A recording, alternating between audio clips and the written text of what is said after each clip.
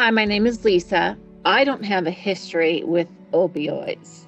My daughter has a history with it. Cassie was like an amazing person. She was on the dean's list, getting ready to graduate 2 weeks before.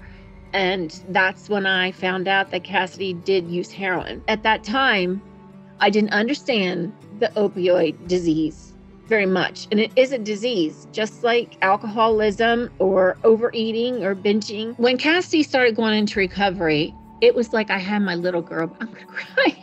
I'm sorry.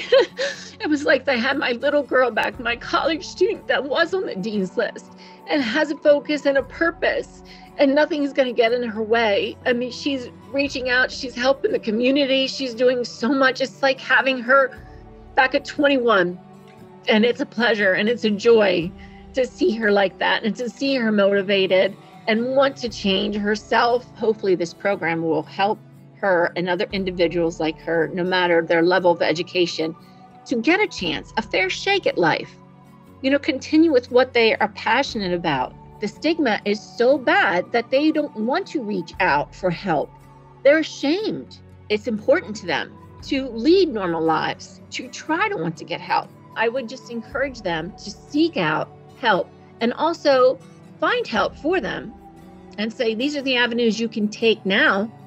Let's try to change it, all of us together, and rally. That's the best thing and the best advice I can give. Not enough people will help people with opioid addiction, and we need to change that. And I'm here to change it. And so is my daughter.